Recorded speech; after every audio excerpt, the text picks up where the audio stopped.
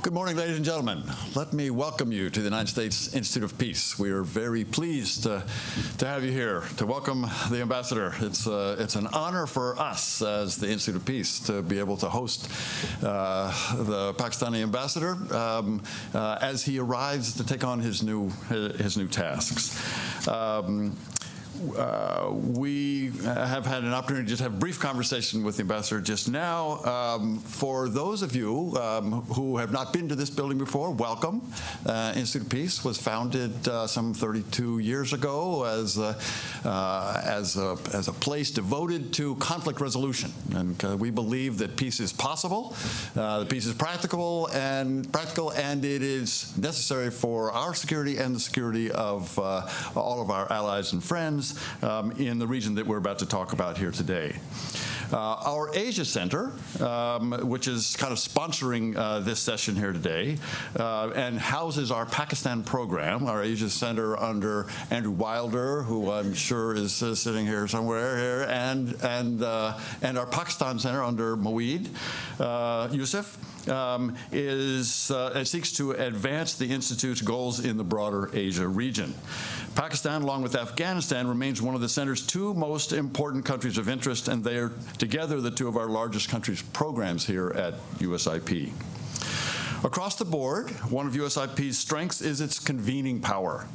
Over the past 4 years, the Pakistan program alone has organized over 110 discussions and public events with Pakistan experts, including prime ministers, ambassadors, and we're very glad, Ambassador, to have you as back here for this event. We've had the honor of hosting a number of officials, including Interior Minister Chaudhry Nisar Ali Khan, Finance Minister Ishaq Dar, twice Prime Minister Nawaz Sharif in 2013 and 2015. The program derives its real strength from a strong network of contacts and partners in Pakistan, where we have maintained a presence since 2013. The Institute partners with civil society organizations, innovators, scholars, and policymakers to support local programs, conduct research and analysis, and convene local peace builders and key stakeholders, as we have done here today. Ambassador Chaudhry takes up his post during a very difficult time in relations between Pakistan and its neighbor Afghanistan, due to persistent tensions on the border, ongoing violence by extremists on both sides, and an enduring refugee crisis. As the U.S. reviews its Afghan strategy, Pakistan will remain a critical player, and we hope partner in addressing the deteriorating security situation and improving stability in the region. I and others will be traveling to Pakistan and Afghanistan in the coming weeks, and I look forward to the ambassador's perspective on these issues. We hope this forum will produce a fruitful discussion on ongoing developments in regional relations, as well as potential opportunities for the U.S. and Pakistan to collaborate to help ensure a peaceful future for Afghanistan. Ambassador Aizaz Chaudhry is a professional here. We're very pleased to have him here, a member of the Foreign Service of Pakistan with 36 years of bilateral and multilateral experience. He's now the ambassador to the United States, as you know, since the 13th of March.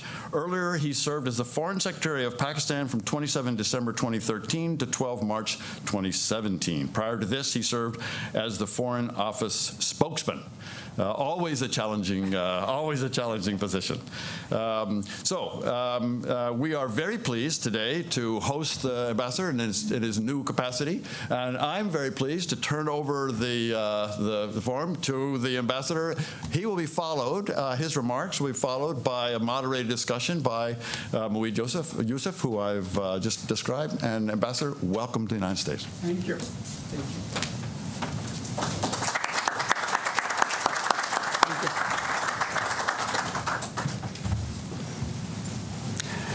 Well, thank you so much, Mr. Taylor, and thank you also to the United States Institute of Peace, which has become a fairly known name with us.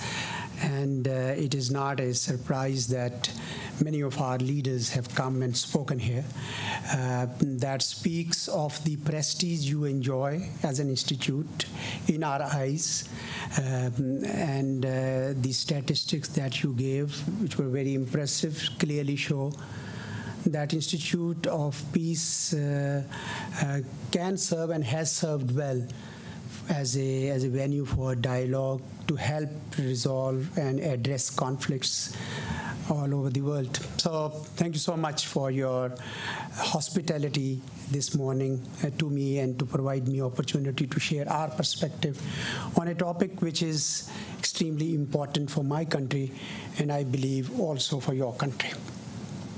But let me preface my talk, which focuses on Afghanistan, with a few observations that I have about the perceptions here which are prevailing since my arrival, which is about 2 weeks. What I've noticed is that the perceptions prevailing here are lagging behind the reality of today's Pakistan. And the reality of today's Pakistan is moving at a much faster pace for the better, both on security domains and also in the economic fields.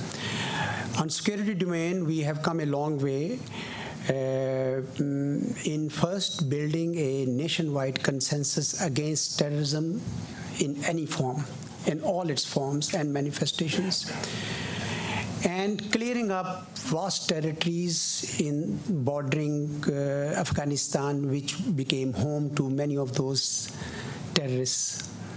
And today, the entire, what we used to call as federally administered tribal areas have been cleared up. And the proof of that is that 90% of the people who were displaced by the Taliban and the others have gone back to their homes and stitching together their normal lives. We are now engaged in combing out the remaining terrorists who may have been hiding in various civilian urban centers. And that work is also under progress. And all this has had a salutary effect on the economy of Pakistan. And we can see our growth rates going up, which is 4.7% this year. We are told that it would be 5% next year. In fact, IMF has upgraded our forecast. And there is an optimism in the air. And we are very pleased with this. And my sense is that there is a need for us to work harder to bring you all, the Pakistan watchers, up to speed on what's happening in Pakistan and how fast this change is occurring.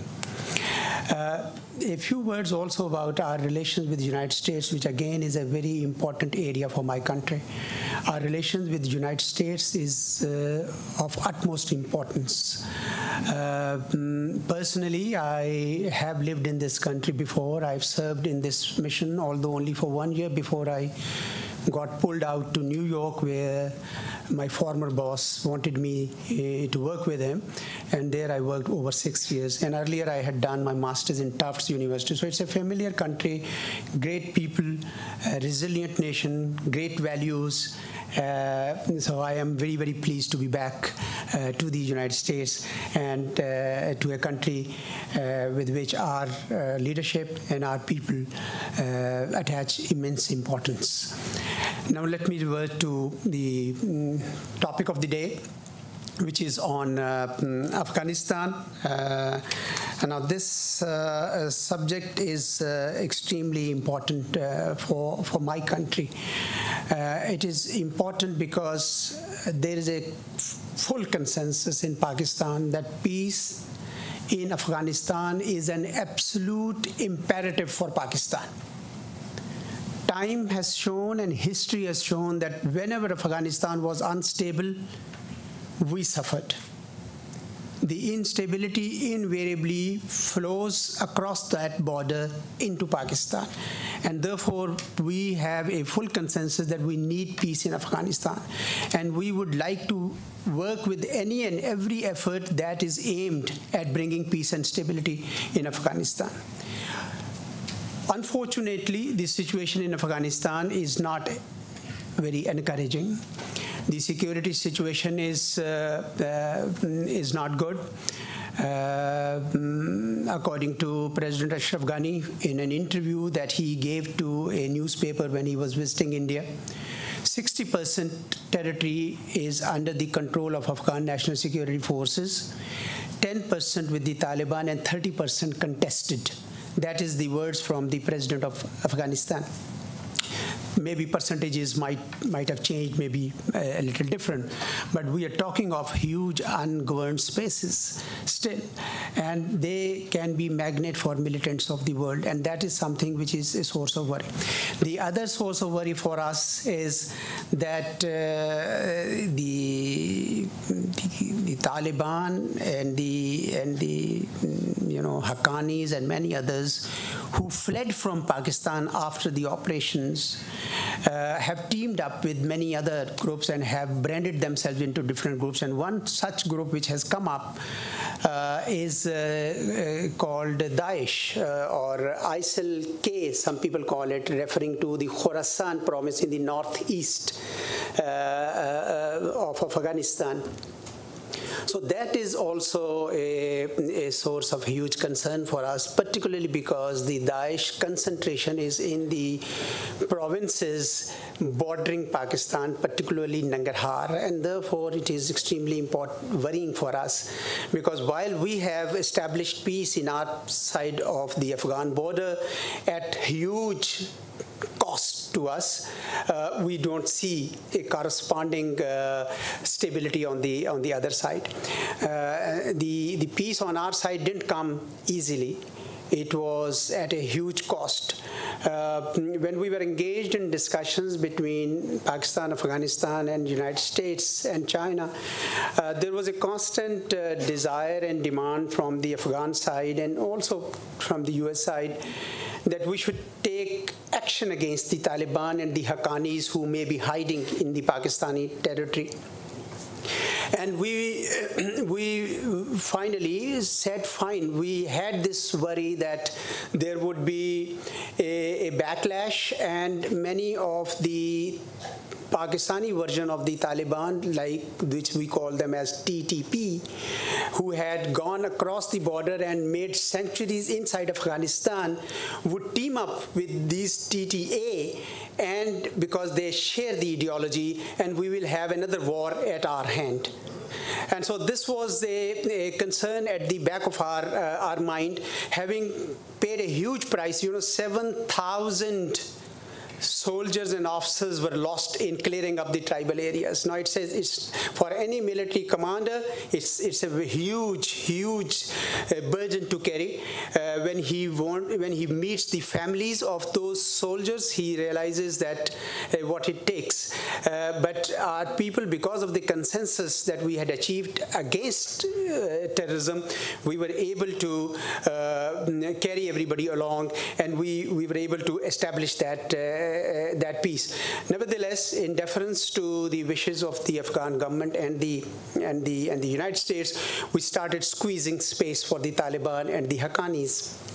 We had cautioned also that once we do that, the leverage for us on the Taliban would go that much low or diminish, because we will not be able to nudge them towards reconciliation. Nevertheless, we still went ahead and started squeezing space, and today most of them have no space in Pakistan. They have fled.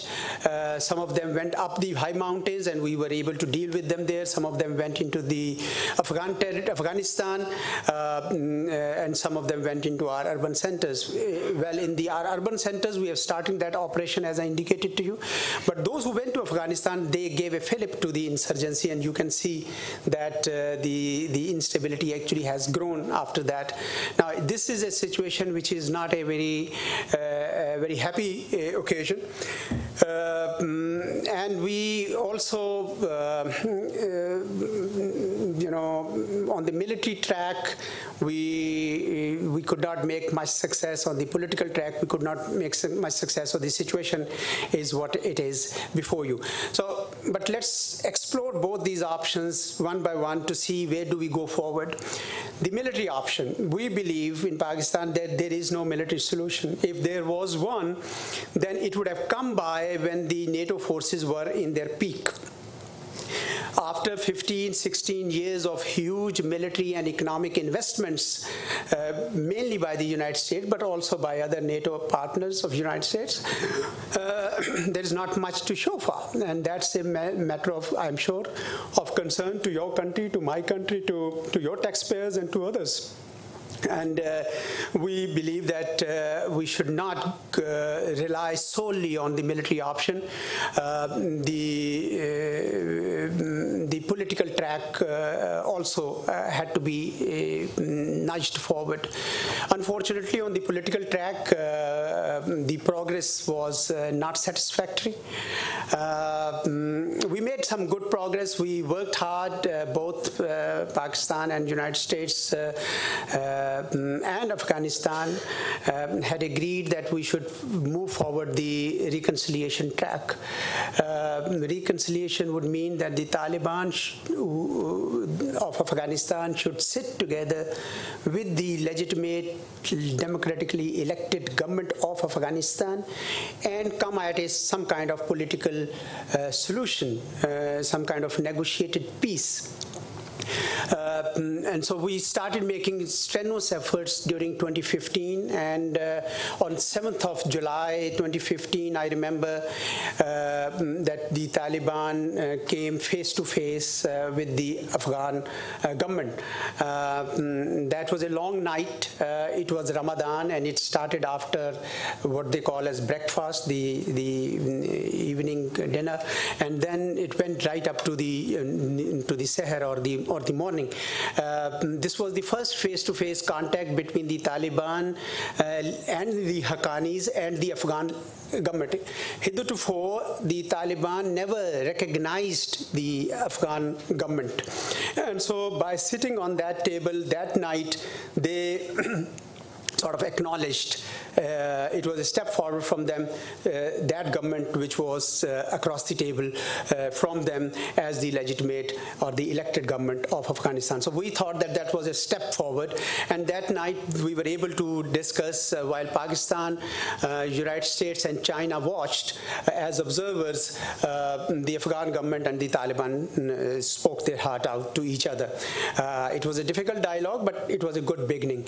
And we were hoping to do another round on 31st July, when on 29th July, just 2 days before, news broke out that Mullah Omar had died, and this sort of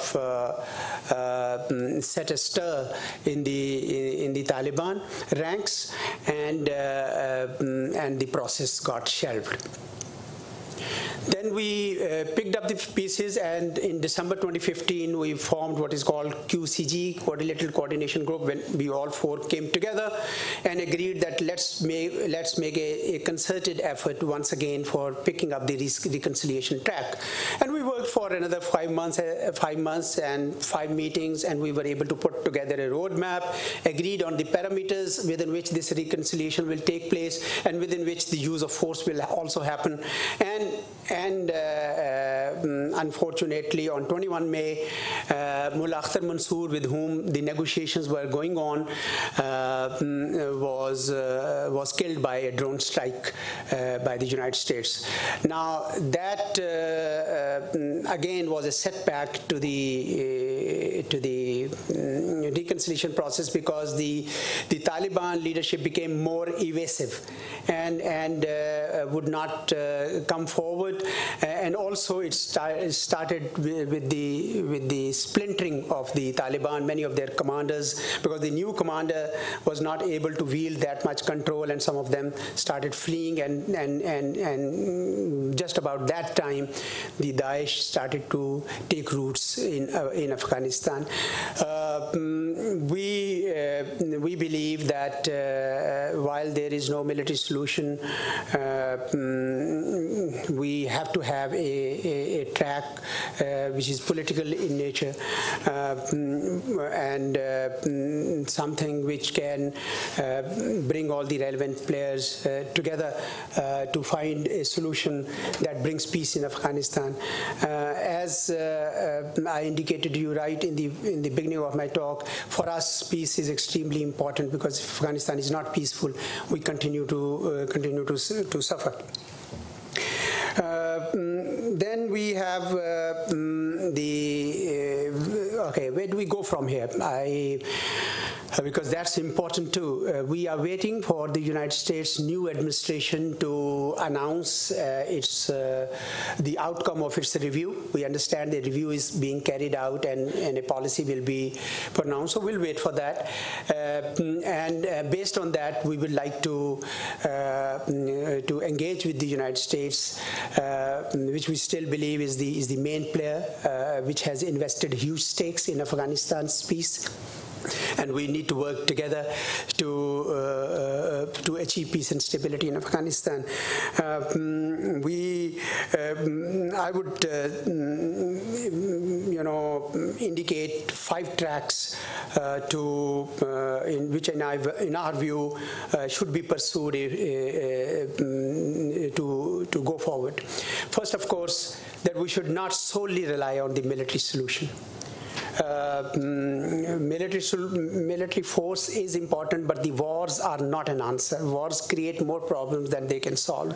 And in this day and age, we should have more faith in the skills and negotiations that can resolve issues. In fact, your institutes and many such forums exactly prove the point that there are alternatives to war and military solutions.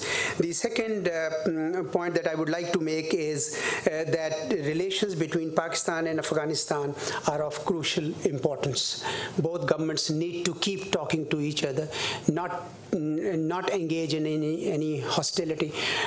Unfortunately, the present government in Afghanistan chose to commit considerable hostile rhetoric against Pakistan, but it was the policy of the present government in Pakistan not to respond, and there is not one hostile statement on record at any level of governance from my country. We believe that rhetoric is not a hostile rhetoric is not the answer. The logic sometimes given is that Pakistan is responsible for all the ills in Afghanistan. Now, this is an oversimplification of facts in our view. Afghanistan has myriad of problems, from governance to corruption to economic stress to whatever. And because we treat Afghanistan as a sovereign, independent country, we do not make any comment on the Afghan internal situation.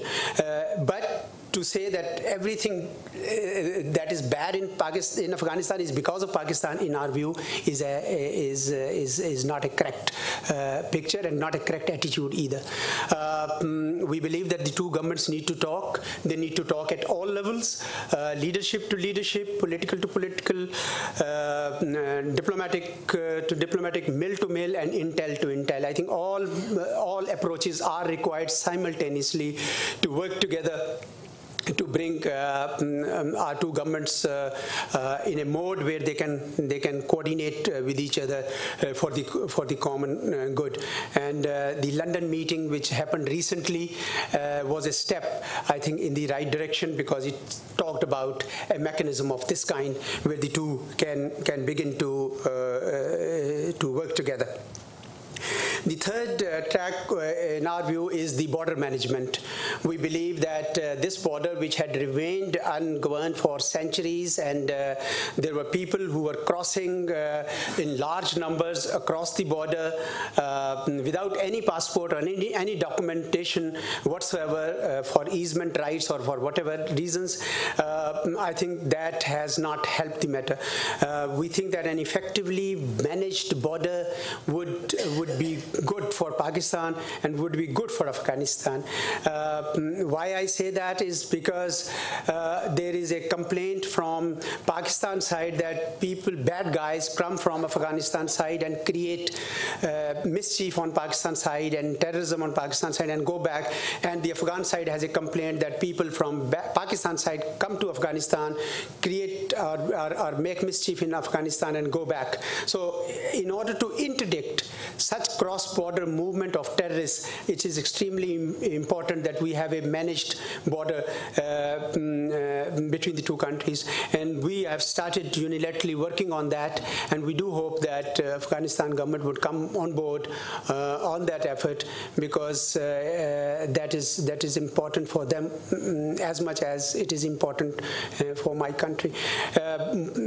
This border management does not mean stopping or sealing the border. It should not be mistaken for that, because what we are trying to do is to regulate the movement to those who are legitimate and bona fide travelers, but not open for those terrorists or people with links to terrorism.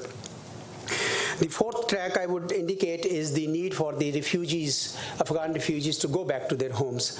For 15 years, billions of economic investment was made in Afghanistan, but never to create conducive conditions for Afghanistan's own people to go back. Over 3 million have lived in Pakistan for 37 years. In many countries and continents, even 1 million refugees is a big issue. And we have hosted for 37 years over 3 million refugees. And even now the Prime Minister of Pakistan believes that they should go back in honor and dignity, and we will not push them. But we believe that some kind of conducive conditions should be created in Afghanistan for their return. I think it's a legitimate expectation. Given what's happening in the world, I think everybody would understand that it's not an unfair expectation. And the fifth one is also a most important one, that how do we move the reconciliation forward? How do we move the negotiated peace forward? There are different groups in play, different combinations. We have trilaterals, quadrilaterals, 6+1, many new ones are also emerging. New players, regional players are also becoming active. We believe that whatever works, we are ready to work with that. We think that QCG was a good forum. It was not given a fair chance to work. But of course, QCG is not Pakistan's baby alone. We believe that there were 3 other players, and if the 3 other players want, a venue is needed for these people to come together and make a strenuous effort, a genuine effort to facilitate the peace. At the end of the day, it has to be Afghan government and the Afghan polity and Afghan groups which have to come together. Pakistan and United States and China can only play a facilitative role, and that's the role we envisage for ourselves. It was an expectation from us that we will push Taliban and the Haqqanis. We are doing that. We have done way ahead in that course, but we believe that at the same time efforts have to be made to create that conditions which will facilitate a negotiated peace in Afghanistan, so that the United States, which has also invested so much for so long in that country, is also able to leave with a peace of mind that it has stabilized Afghanistan before it left. So that's where I would pause, and then we'll learn more from each other on the question and answers. Thank you very much for your attention.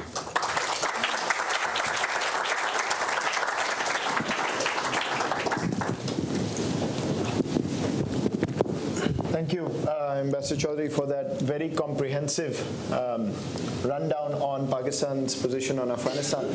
I've actually not heard of the 5-point plan before, and I think it will be very useful for for the audience here. So what we'll do now is I'll ask a few questions. We'll have a brief conversation, and then I promise to open it up and leave more than enough time for all of you to have a chance to ask the ambassador questions. I know he's a fan of tough questions, so don't hold back. That's what being spokesman teaches you. Perhaps. Yeah. So, Ambassador, let me begin by asking, I think, as I said, you were very comprehensive in this, but one thing as somebody who watches this region and studies it, and a number of others in the audience who do the same, I'm somebody who straddles the line on both sides, and you know, the conversations in Pakistan and the US, one thing I've always been troubled by is the different realities I hear from both sides. The conversations on the same topics, if I'm in Islamabad and talking to responsible people, what is presented seems to be very different than the view in this town, and vice versa. So I think the first question I'll ask you is the mistrust in this relationship. Is that a function of miscommunication? Is that, you think, a function of bad policies? Or is it really that both sides are not understanding the other's sort of point of view of reality on the ground? Thank you so much. It is not unusual for people to have different perspectives of the same situation. I look at this glass from this angle, and Mr. Wilders looks at it from his angle. So it's quite natural, in my view. Plurality of views is always good, and that's why you called me here to listen to this perspective. So that's quite natural. But I do not think that relations have any mistrust. I do not think so. I think maybe some people may have plugged this line, but we have absolute open communications with the United States through your embassy there, and as well as through a stream of visitors from all walks of United States life. They come, they engage in candid conversations with us. We have nothing to hide. In fact, we want to show them and I'm keen, and you would remember upstairs I made that offer that we would like people to go and see for themselves. Seeing is believing. And only 6 months back, 2 of your esteemed senators were there. And one of them actually came and wrote an op-ed on what he saw. I think it is extremely important, and that was the starting point that I was making, that we need to bridge that gap between the perception and the ground reality.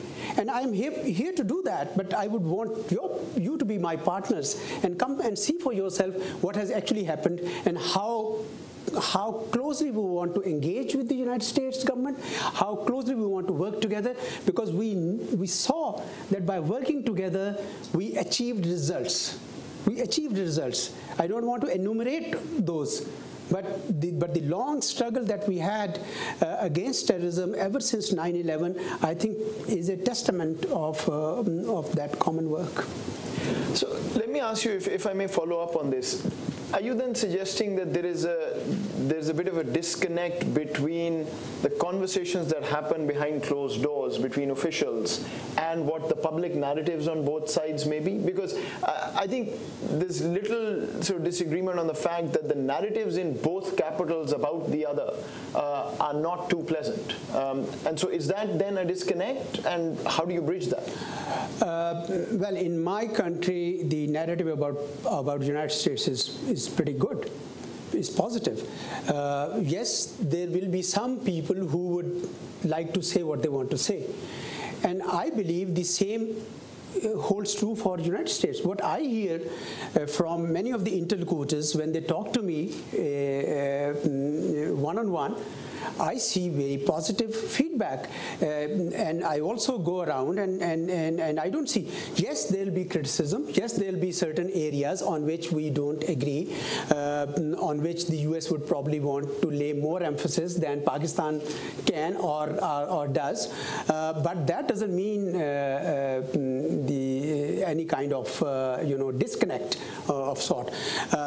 It is possible that some of the lobbies could be at work to to give the impression of a disconnect between the what you said at the government to government or G to G level and in the narrative which is out in the public. But I believe that even there, the writings of a few critical people do not really give the correct picture of the totality of the United States. The relations between Pakistan and the United States are multifaceted, have always been, and follow different strands. And I see a lot of cooperation going on in so many of these tracks. So I am actually more optimistic than your question suggests. I'm a pessimist by nature, so I'll accept that before we begin. But I'll come. We'll just have a conversation first. But I think what worries people perhaps in this town, and you're absolutely right in terms of the G to G, you pick up any sort of polling or survey of the Pakistani people, and the favorability rating of the US shows up at as low as 9% at one time, but on a good day about 15, 18, 20%. For a partner that's been there for 70 years, as you suggest, that's an anomaly. I mean, I wouldn't say that's an optimistic number. And so I think a lot of people wonder, after all this partnership, and some would argue a lot of assistance and sort of, work with Pakistan, why then this unfavorable kind of opinion of the country? I think this is a skewed. I'm not sure how accurate the polls are. Okay. You have seen it yourself very recently. So I think polls do not necessarily give the most accurate picture of the society. My sense is that there's a lot that is perhaps not known to the people. Okay. There's a lot of work that had gone into our fight together against the forces of terrorism. It was not easy to decimate Al-Qaeda. Today we can say that easily, but in the early 2000s, it was not an easy task. And 650 operatives to catch them and eliminate them, or so it was not an easy task. I think we did. And then Pakistan never knew what is suicide bombing. We did not know that until all these people who came to fight Afghan jihad, and then they came over to Pakistan, towards Pakistan after 9/11. We actually ended up with that bag in our hand. But we did not shy away from that. We decided to fight that also. Of course, in conjunction with your country, but more so as a commitment to ourselves. Our leadership 4 years ago made a commitment to our own people that we would not allow any terrorists to remain in Pakistan, and we would not allow any terrorists to use Pakistan's soil to commit terrorism anywhere in the world. So I think that commitment we are following through. And I think it is well in line with what the United States has also been wanting and saying. And not only United States, but also Afghanistan, India, and other countries in the region. I think everybody would benefit from the approach that Pakistan has followed and is continuing to follow.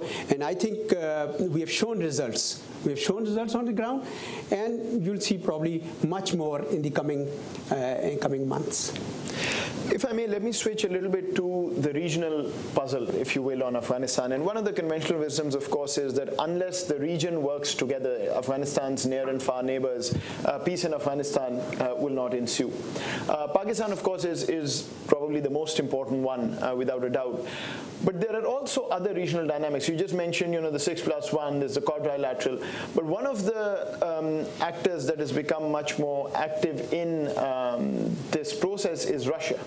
The Chinese were already part of the QCG, but then, and I believe Pakistan has also been part of the meetings that Moscow has hosted on Afghanistan. One of them actually without Afghanistan as well recently. What is Pakistan's vision of this regional peace? Because one of the questions I would have is, isn't this increasingly looking like a minus US formula? I understand the US was invited this time, did not go, but for a country that's made so much investment, isn't there a fair question to ask whether this is now a parallel system? Well, Russia invited us for the trilateral meeting between Pakistan, China, and Russia.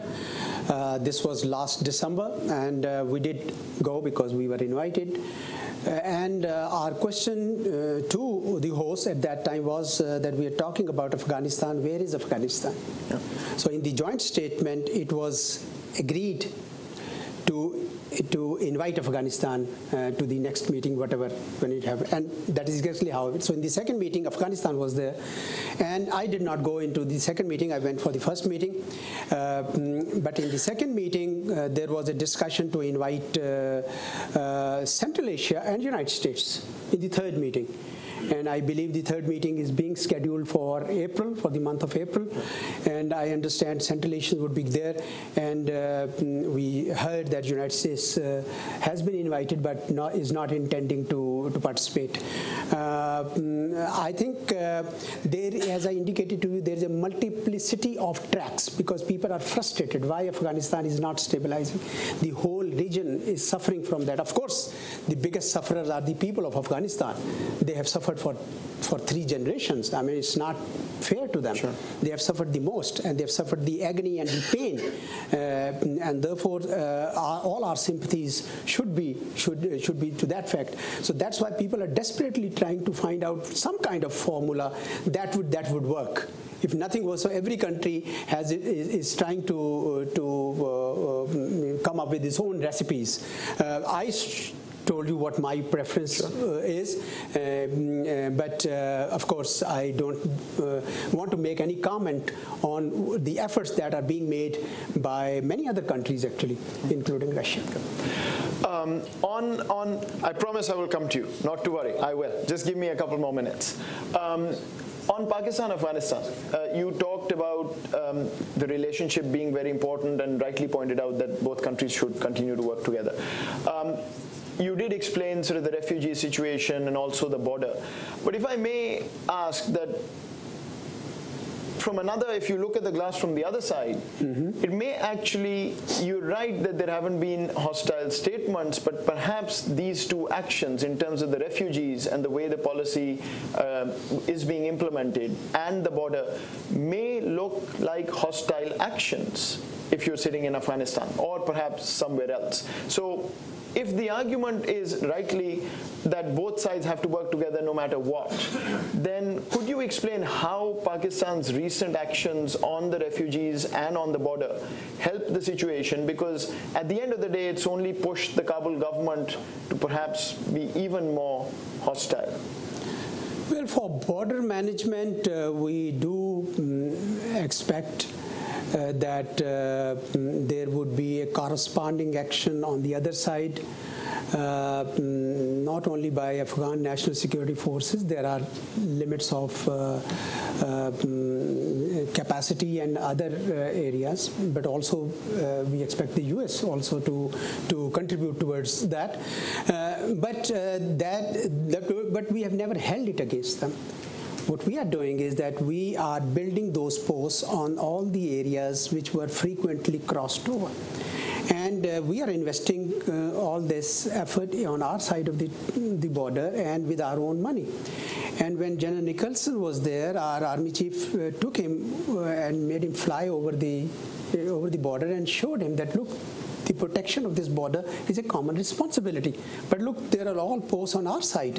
What about the other side, and who will build them, and why should those be built?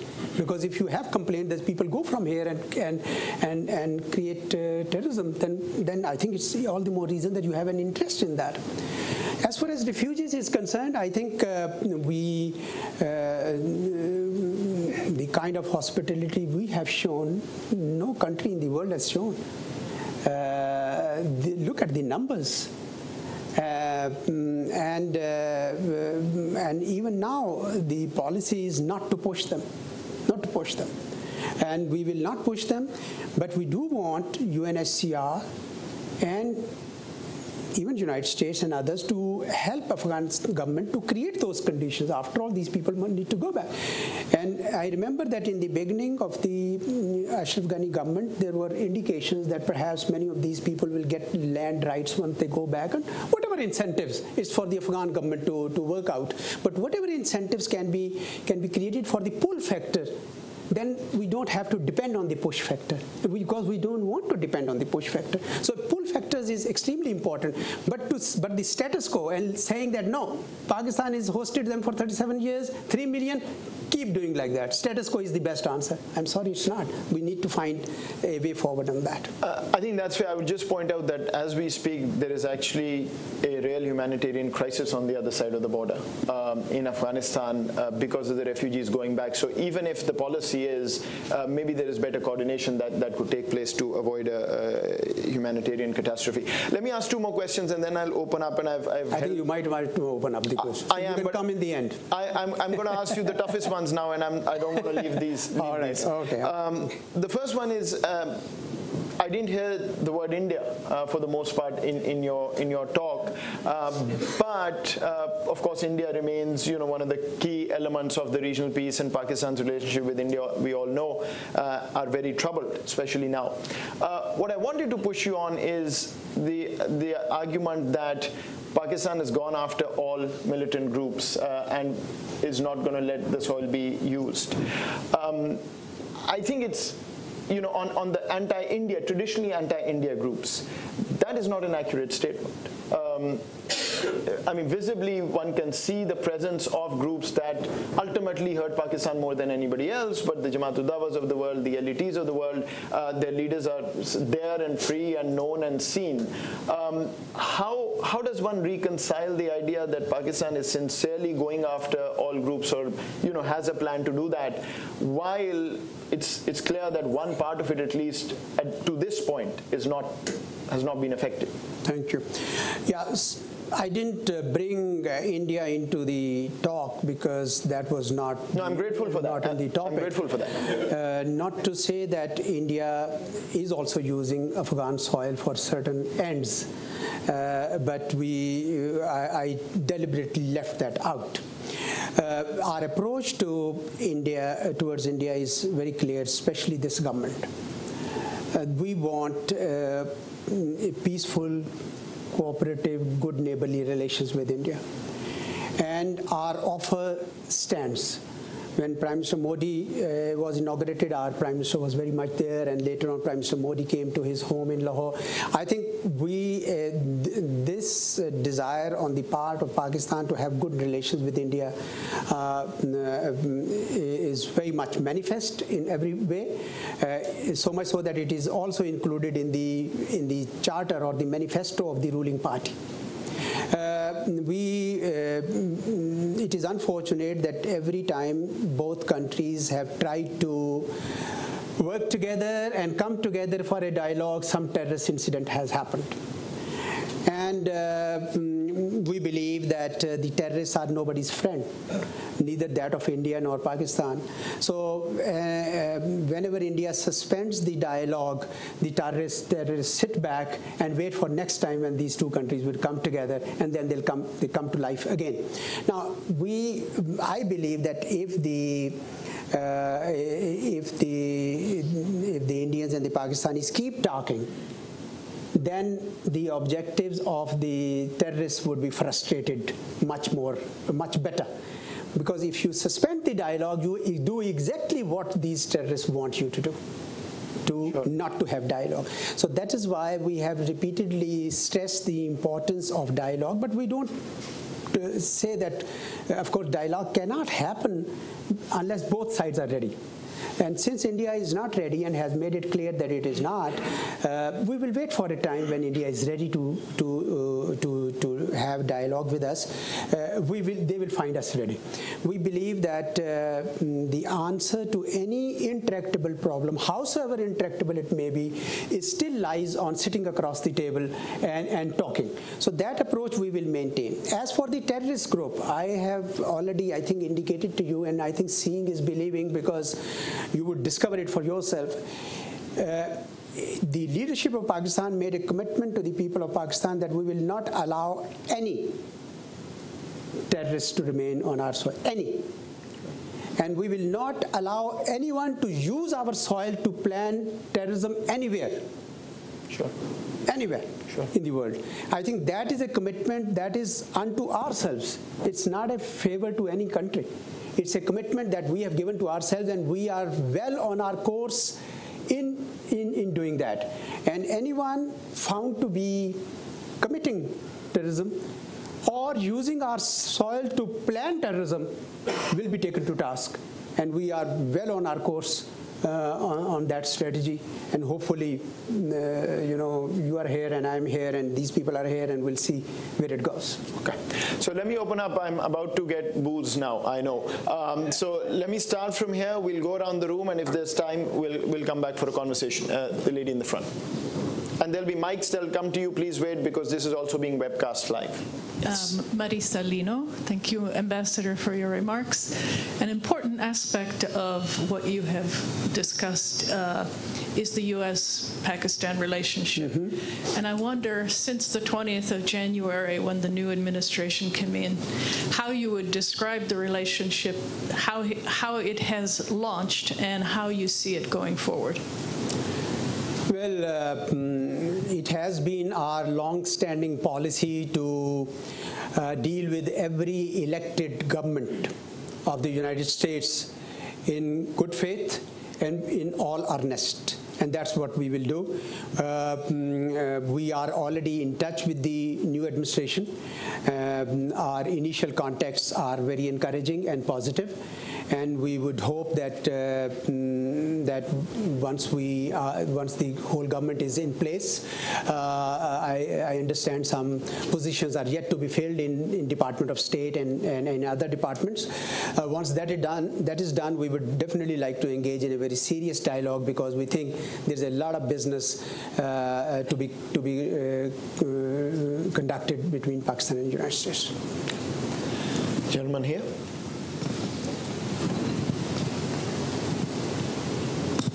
Good morning, Mr. Ambassador. I wish to congratulate you on your new position. Thank you, sir. My name is Abdul Ali Siraj. I'm a nephew of His Majesty King Amanullah Khan of Afghanistan, and also the president of the National Coalition for Dialogue with the Tribes of Afghanistan. Your Excellency, although I may have difference of opinion of what you stated this morning, the one point that I totally agree with you, sir, that the situation between Afghanistan and Pakistan is not going to be solved militarily. And I also strongly believe that the governments, the common governments go and they have not been able to reach a solution between our two nations, and such we both have lost a number of our citizens at the hands of the terrorists because of the disagreements. We have a lot of at odd, but I've come to the conclusion, sir, that you can catch more flies with honey than you can with vinegar. So my recommendation, I think, is to get rid of the vinegar and bring the honey. Yeah. But the honey part of it, sir, does not have to include the government, does not have to include the military. Yeah. I think it is time that the peoples of Afghanistan and Pakistan, representatives of the people, I am not a member of the Afghan government, I don't speak for the Afghan government, but I'm the voice of the people of Afghanistan. I'm the voice of the tribes of Afghanistan. As you may know, what family I belong to and how much responsibility I have. Yeah. Do you think, sir, it is possible? The largest group in Pakistan are the Punjabis, and on the Afghan side are the Pashtuns. But we also have other tribes in Afghanistan, and also you have others on your side. Can we not get the representative? Forget about the Taliban, sir. There is no such a thing as which Taliban are we talking about? Yeah. But I'm looking for a solution between our people. Yeah. You have been good enough to host our population for a lot of years. I thank you for that. But I think it is time that our people got together and sat around the table. I had discussed this with Governor Aurangzai in Peshawar some time ago. Do you think it is possible to make sure that our people get together instead of governments, and let them come with a solution, and let them tell the governments on what they wish? Nobody's asking the people. So this is my question to you, sir. Thank you. Thank you very much. First of all, congratulations on such proud lineage that you have. I cannot agree more with the point that you made. I think at the end of the day, it is the people of the two countries who are the ultimate custodian of relations between them. It is the people of the two countries who have to live with each other, who have lived with each other for centuries and will continue to live with each other. The governments come and go, but the people have to live on. And I cannot agree more with you. Of course, government-to-government relations are also important, but it should be the job of the government to spur, to increase, to augment the people-to-people contacts. I know that some people-to-people contacts are happening, some efforts are being made, and my sense is that we need to do much more on that. I'm fully on board with your suggestions, sir. Gentleman here, and I'll keep rolling. Mr. Ambassador, Pakistan is the only... Would you please introduce yourself? Sorry, my name is Ahsan Ahmed. I work with Rabba Times.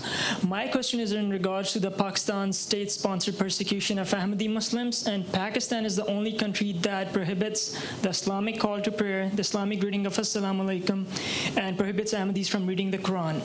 And it's considered a criminal act, so people can be persecuted under the anti-terror laws for just doing that.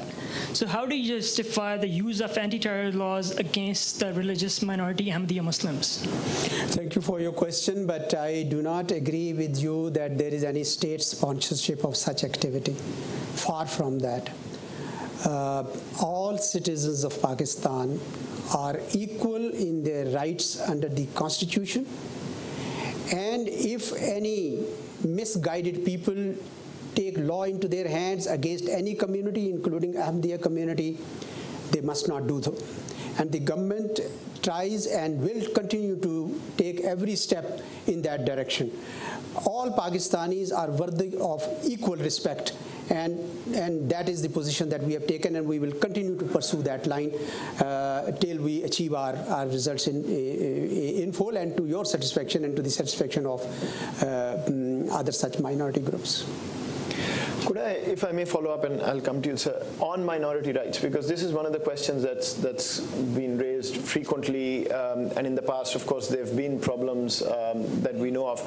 Is there a different approach by the current government? Is there a different vision going forward in the long run to ensure that some of these things, even if these miscreants are acting on their own lone wolves or however we define them, how does one look at Pakistan 10, 15, 20 years from now as far as minority rights are concerned? We look at Pakistan to be a pluralistic, democratic, tolerant Pakistan. And the present government is very sensitive to this question.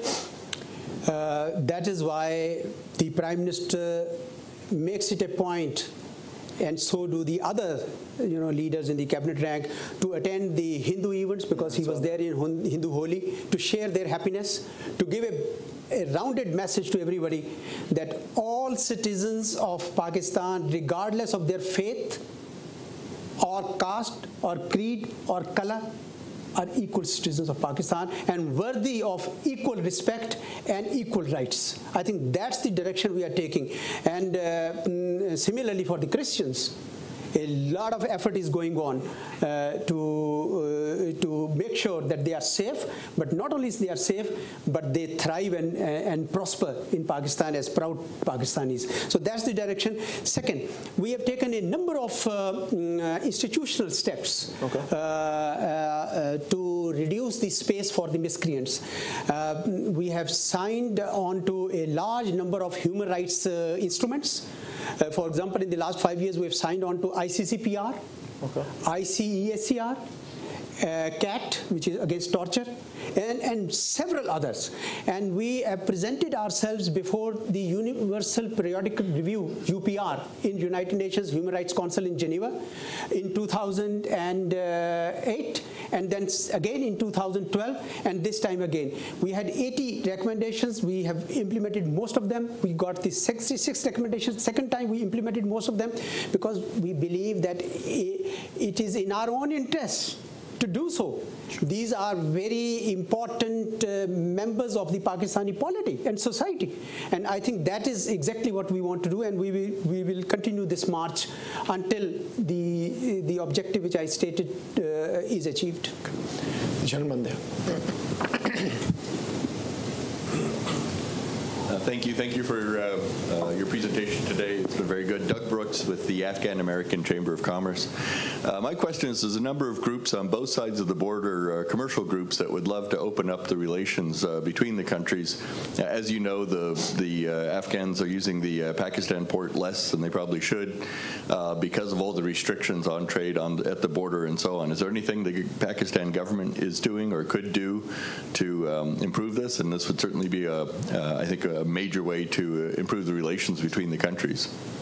Absolutely. I think under international law, Pakistan is bound to give access to landlocked Afghanistan and landlocked Tajikistan, and whichever, as to the ports of Pakistan. And we are honoring that commitment, not today, but for 7 decades. And we will continue to do that. Bulk of Afghan commodities have always come from that.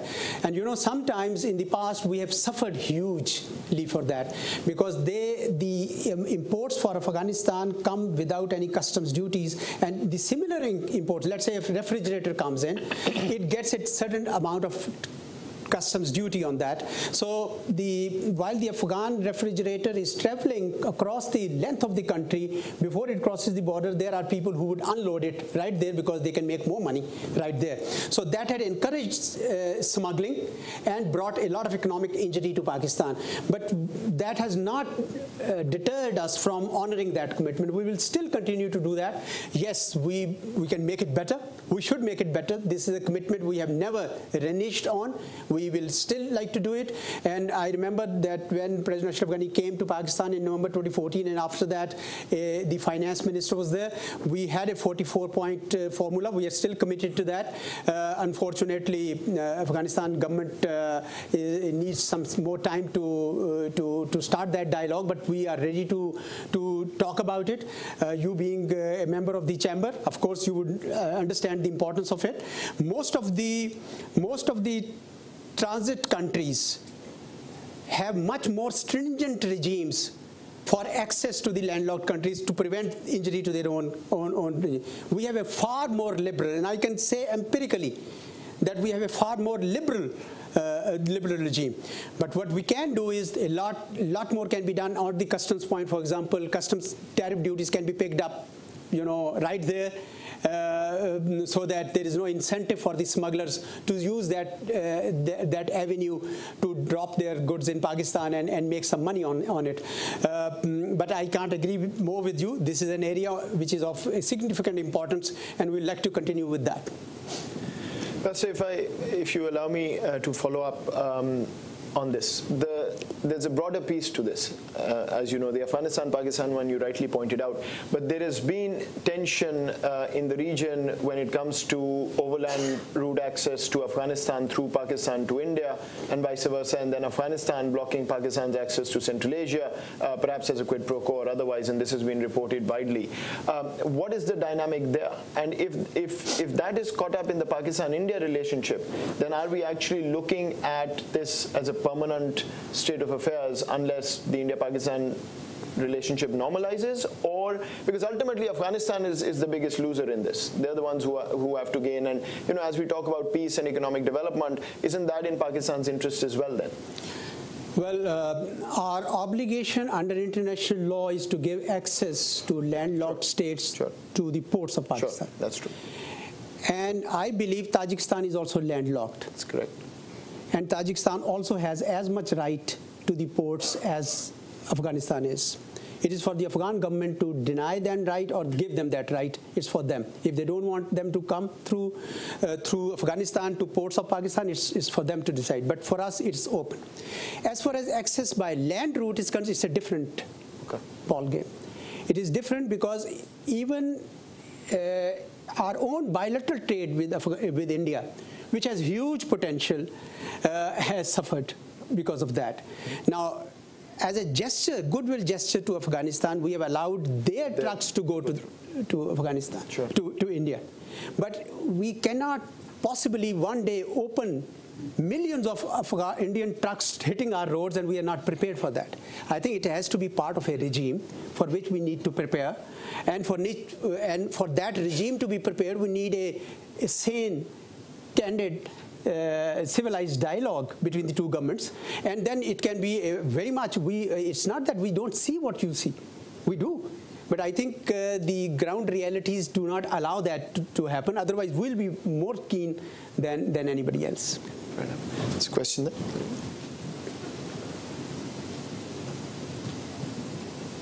Hannah White, Central Asia Institute. Thank you, sir, for sharing your perspectives. The conversation so far has touched on solutions for the here and now. Looking to the future, to the next generation, what can we do as far as education to ensure peace between Afghanistan and Pakistan? I think the best way is to look for win-win solutions.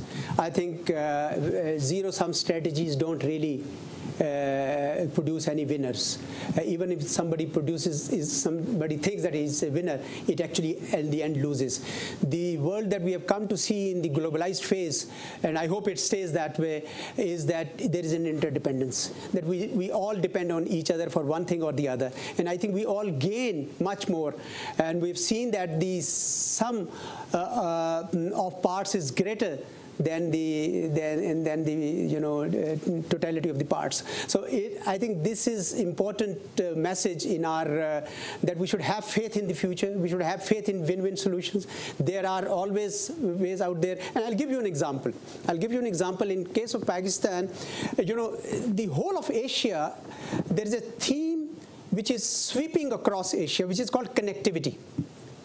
Now that connectivity, because Asia was least integrated, and therefore that connectivity has caught up.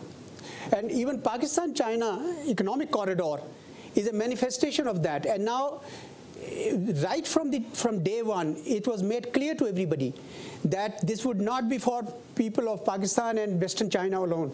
It has to serve the whole region and the bigger picture, which means that all Central Asians should be able to benefit from that. And in fact, from that Kashgar, there are 2 roads going to Tajikistan and 1 road going to Kyrgyzstan and then on to Kazakhstan and others. So I think all this speaks good for everybody. And from China-Pakistan economic corridor, I've said it publicly and I continue to maintain the first beneficiary perhaps would be Afghanistan, because the first, if you move up Gwadar, the first nearest point would be Kandahar itself. So I think we should look for win-win options. We should be optimistic. We should be hopeful for a future. And we should not give up this theory of interdependence which arose during the globalization phase. Okay. Gentleman here. Hi, Phil Schrafer, retired international healthcare consultant. I know I spent a year in Azerbaijan, and I know from a previous presentation at the Institute that I share with the Afghan people a love for Turkish comedy on television. My question is, Ambassador, you mentioned China. Could you maybe expand on that in terms of their role in the Moscow meetings and their economic involvement in Afghanistan and Pakistan? Certainly. China is a country which is a very important player in Asia. And it so happened that in 2013, when the present government took office, which was in June, and the new government in China took office, which was that of President Xi, there was a I don't know whether it was sort of a coincidence or it just happened that President Xi decided to focus more on the Western China, which was less developed because bulk of the economic development was on the Eastern China. And as you know, each of the port city there exports something like $15 to $20 billion worth of exports. So the entire eastern coast was highly industrialized, whereas the western part of China was. So this was a discrepancy which was being created within the Chinese society. So they decided to shift their eyes towards this. Right about that time, we in Pakistan, the present government, which has a very strong traction for economic agenda, thought of linking up our board of port, which we were developing, Gwadar, to Western China. And I think that was the emergence of the idea. But it was becoming very clear to us that we want it to be for benefit of the whole region and not just these two countries. And that is why we recently held an ECO summit where all the heads of states of Central Asian states and Iran and Turkey came, because we wanted to send out a very clear message that this whole project is something for everybody. Now, how do you do that? Bulk of the concentration now is on energy. Energy, because we were running energy shortages, and I think by next year we'll probably be surplus in energy, and we will need that surplus for another reason that I'll indicate to you. We're now moving into a phase of industrial cooperation. So that means along those corridors there'll be economic zones which will be built, and we have been approached by several leading economies, including leading economies from Europe and elsewhere, to come and invest in those zones. We will need that surplus energy for that. And Pakistan would, of course, be happy if the United States also comes along, and because we need to build stakes in peace in our region, whatever works. And nothing works better than trade and economic investment. They are the biggest stakeholders for peace in our, and we need that peace. So our relationship with China is seen in that context. Of course, it's a relationship based on mutual respect. And 40 years ago, I remember that we served as a bridge between your country and China, and we believe that we can still continue to serve as that bridge of goodwill between United States and China. That's why we want to have good relations with both countries, with China, and good relations with the United States. And my presence here after that assignment is a indication of the importance that government attaches to our relations with your country. Lady back there. Hello, my name is Habiba. Habiba Ashna, and I'm a student. I was a refugee in Pakistan, so I would like to thank the United States and United Nations for their help in Pakistan, because I think mostly we were helped by the United States and the United Nations when we lived there. Secondly, Mr. Ambassador, so far, whatever I have heard, it actually sounds really good, but the reality on the ground is completely different. The wall that was built around in the border areas right now, I think fence is being built in the border area, and as you said, that it was for the security reasons. If you look at it, in January 5, 2015, Mullah Rauf, one of the former detainees who was killed in Afghanistan, 5 Pakistani militants were killed there. He was killed by drones. Not just that, but a lot of evidence, a lot of the IS and Taliban heads were killed in Pakistan. A lot of army, from the army side, border side of the Pakistan army keeps actually firing rockets, and they keep killing civilians on the Afghan side. So it seems like the threat is inside Pakistan and not Afghanistan. But yet, Afghans are being blamed for it. So when are we going to see those words turned into actions? Thank you so much. I think that's precisely the perceptions which have been germinated, and they are so out of touch with the reality. I don't know when were you last in Pakistan. You need to visit that again. I thank you for thanking the United States and United Nations for your life in Pakistan, but at the end of the day, it was the Pakistani land that you were living on. And even bulk of the Afghan leadership have lived and earned their livelihood and studied in the institutions of Pakistan. It doesn't matter. Even if you don't recognize it, I can still live with it. But what I would like you to do is to correct your perspectives. There is no wall being built on the border. It was the border posts that were being based. You have a post where you have an immigration counter, you have a customs area, and you have a visitors restroom, and that is what has been built. And we are well within our right to do that, because that's how civilized borders are managed. And we expect Afghan side also to build similar kind of facilities. In fact, we offered to build for them if they want similar kind of facilities. These are not walls. These are natural barriers which are placed to regulate the flow. Fencing, we will do, but it's a huge border, 2,600 kilometers. It's not going to be easy. We will do as much as we can. Perhaps it will take years. Our border with India is totally fenced.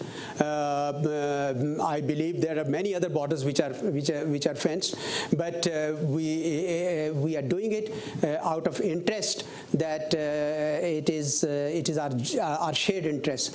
When you say that trouble is in Pakistan and trouble is not in Afghanistan, then you haven't seen Afghanistan. You wouldn't be here. You would be actually there. Actually, and you need to visit Pakistan. That's what I'm saying. That if you remain a victim of that propaganda, which is churned out from Kabul, it won't solve the problem. You are barking the wrong tree.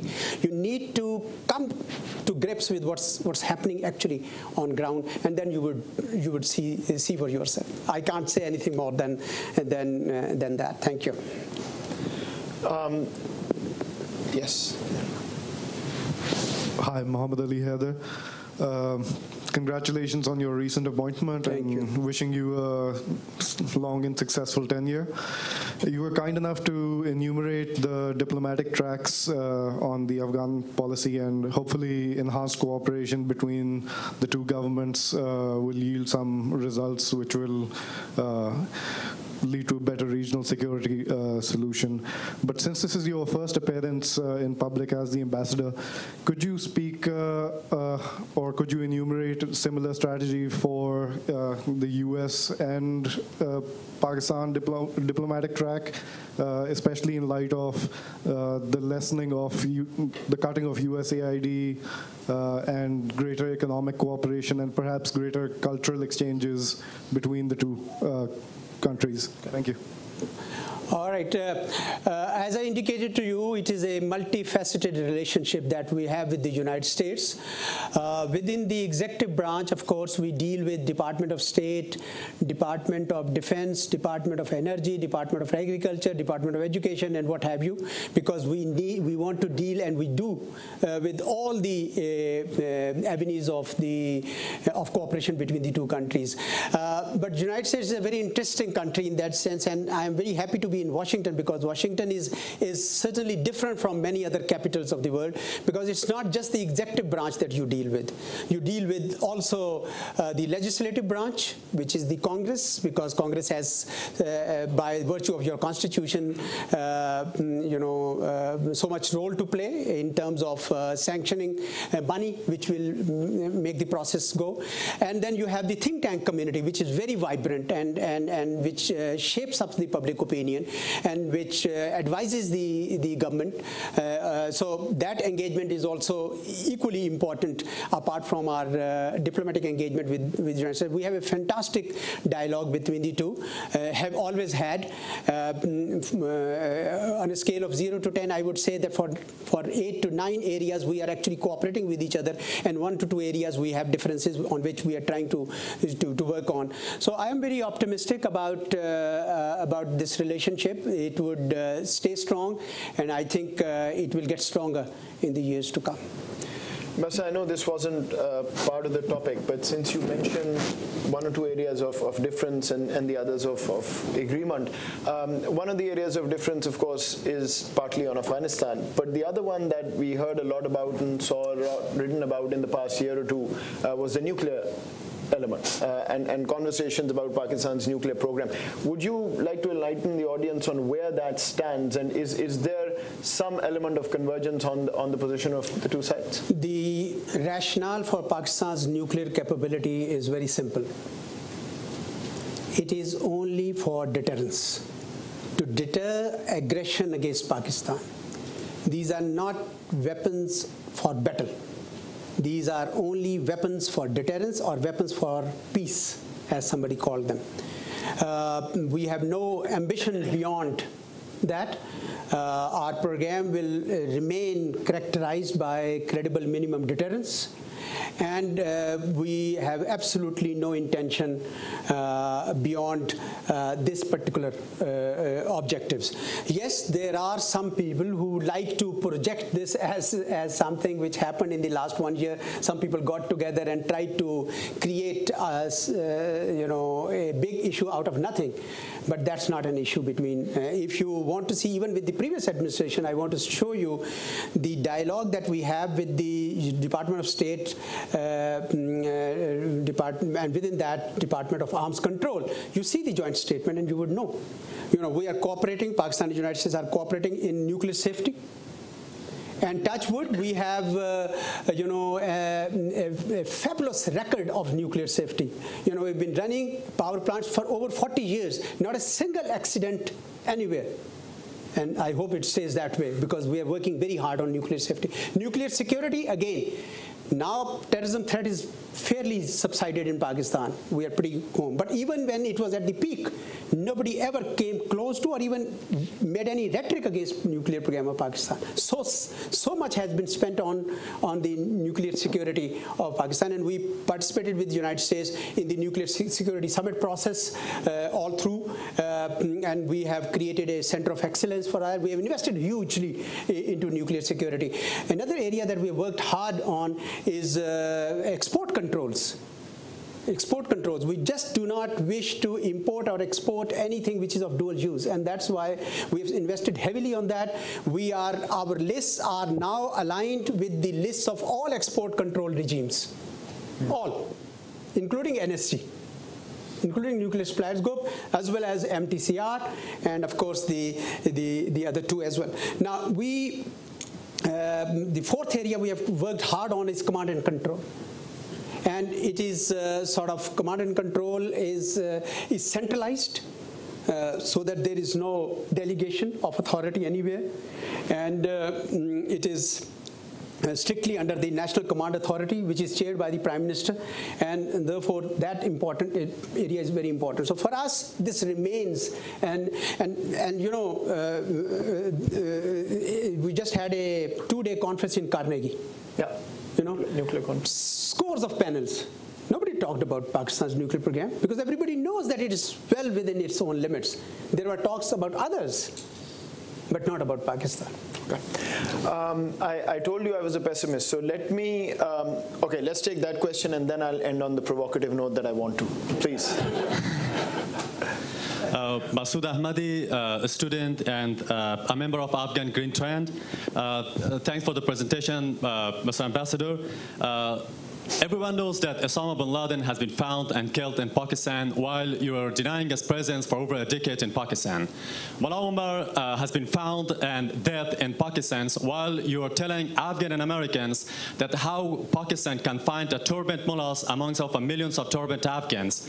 It's Mullah Mansour has been killed in Pakistan. It's believed you're harboring Haqqani Network, Lashkar-e-Taiba, and the other extremist groups inside of Pakistan.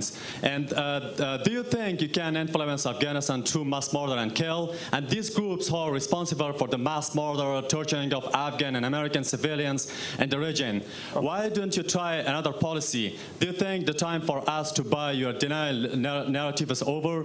Let's call a spade and have a frank discussion. Okay. Thank you. Thank you. Maybe I can beat that one, so maybe we will end with that. No, that's fine. It's not the first time. We know that you have been fed this, and it's unfortunate. And that's precisely the point I was making, that the systematic nurturing of hatred in the people of Afghanistan was not a wise investment in the people of Afghanistan. I think you need to, it's not us denying, you need to come out of this.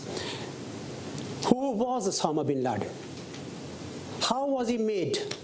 What was he doing in Afghanistan? And after Tora Bora bombing, why did he come to Pakistan? We don't need him. We wanted him dead yesterday. And we are happy that he got killed. But we are unhappy the way he got killed. Pakistan should have been the one which should have been taken into confidence. So there are perspectives. You see the glass from this side, I see the glass from this side. As far as Mullah Omar, his son and his brother went to Zabul and exhumed the grave to make sure that he never left Afghanistan. and the presidential palace fed BBC a wrong news that he died in Karachi in a hospital 2 years ago. You see, this is the kind of propaganda which spreads hatred, which is wrong. It is not a wise investment. And that is why I'm saying you have to come out of that. If you come out of that, you will find that things will be much better. This whole rhetoric, oh, people going there and killing Afghans by the hundreds and thousands, I don't think that is how it is happening. We have no, as I have said that, we have no love for anyone, including Taliban or Haqqanis, who commit violence anywhere. Violence is not a commodity with which you can buy anything today, and we would not want that to happen. Thank you so much, sir. Okay. I will not try what I was going to. Let me end on a nicer note. By first of all, thanking you for taking the time and speaking to us. We're actually fortunate to host you and your predecessor for your first sort of public event at a think tank in Washington. So thank you for giving us this opportunity. Let me just end by then asking you, in your 2 or 3 years or however long you stay here, what is your benchmark for success? How do you walk away as a satisfied ambassador at the end of 2 or 3 years? Well, I would be one happy man if our relations with the United States are further deepened, and we continue to cooperate in many areas that we have been, and also am able to open new areas of cooperation. You know, we have not focused. There was somebody who spoke about the health, cooperation in health. You know, these are the areas on which I think Pakistan and Pakistani diaspora has invested heavily. We have 18,000 Pakistani doctors registered with just one organization who are working in the United States. I think these are the people who are investing in this relationship. We need to diversify the areas of cooperation, and if I am able to do that, I'll be one happy man. Thank you very much for joining us, and please join me in thanking you, Ambassador.